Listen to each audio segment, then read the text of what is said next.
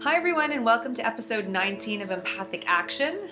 This morning I received an email from the director of the daycare where my child goes to school, and she shared a story that was written by Dr. Shu-Chen Yen, known as Jenny, who is an associate professor in the Department of Child and Adolescent Studies at California State University in Fullerton.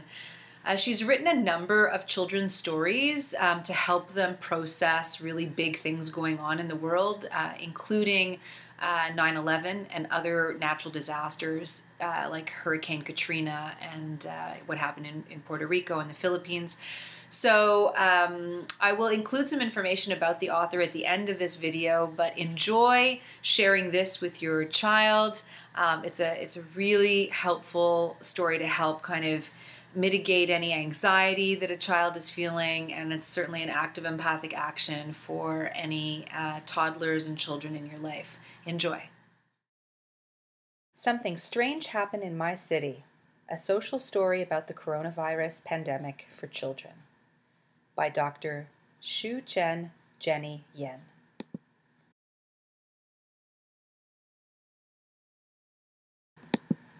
Something very strange happened in my city. I can't go to school, the park, or my friend's house to play. My parents can't go to work. My grandma can't go shopping. The streets look empty. I wonder where people are. Everyone on TV is wearing a mask. Doctors and nurses on TV are wearing strange clothes from head to toe. Does our city have a fever, Mama? Is our city sick? Why does everyone look so sad? Why do people look angry and upset? Why don't I see smiling faces anymore? Yes, my child, our city is sick. A new virus called COVID-19 that makes humans sick is spreading very quickly around the world. Unfortunately, our city got the virus too. Mama, why can't people just go to the doctor and get a shot and take some medicine? Well, lots of people are sick right now. All the doctors and nurses are working all day and all night, but still can't help everyone who needs help. Scientists are trying to make a shot that can stop the virus, but it takes time. Will I get sick too, Mama? Well, it is possible that everyone could get sick, but I know a way to keep you safe. Wow, what is it? Tell me, tell me. We will try something called social distancing. What does that mean? It's like how you stay home from school when you don't feel good. We will stay home so we won't get the virus. For now, we won't see other people in person, so we don't spread the virus to other people. If we go out, we will stay away from people who look sick. We won't touch things and then touch our face, mouth, and eyes. We will wash our hands with soap and warm water for more than 20 seconds to wash the virus off our hands. Wow, I will do that. Will that be enough? Well, my dear, don't worry.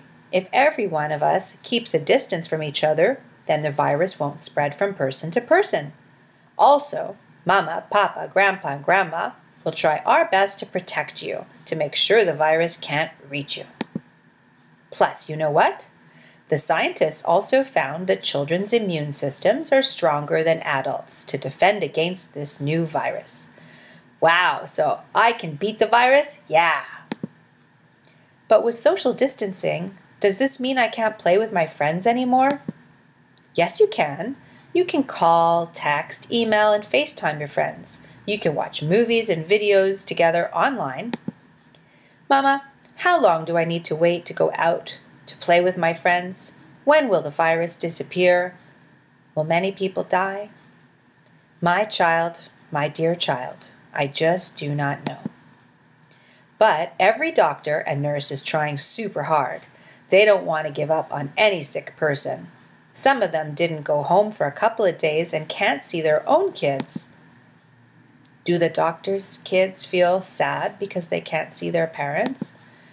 Yes, they are very sad because they don't get to see their parents every day like you do, but they would also be so proud of their parents for having the courage to fight the virus and save people's lives. Wow, they are so great. They are my heroes. There are a lot of heroes who are helping to fight the virus. Scientists work hard to produce shots. Delivery men and women deliver food to the people who can't go out to get food. Journalists share good information with us on TV and newspapers and online. There are many people working hard to keep everyone safe. Wow, people are awesome! Mommy and Daddy will donate money to buy masks, gloves, medical suits, and more so the doctors and nurses can be safe and protected when they help patients. What can I do to help? What do you think? I can draw pictures and write letters to adults who are helping.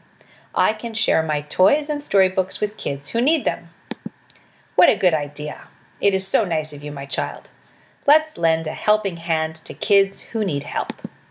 This is a battle where everyone in the world is fighting together. Keeping yourself healthy and not spreading the virus are the best ways to help fight this pandemic. Okay, I will wash my hands, stay in the house, and do things online. By staying in, we won't need to go to the hospital, so all the doctors and nurses can take care of the people who are sick. Let's all help to fight the virus together by practicing social distancing. Okay, see ya on FaceTime, Mama.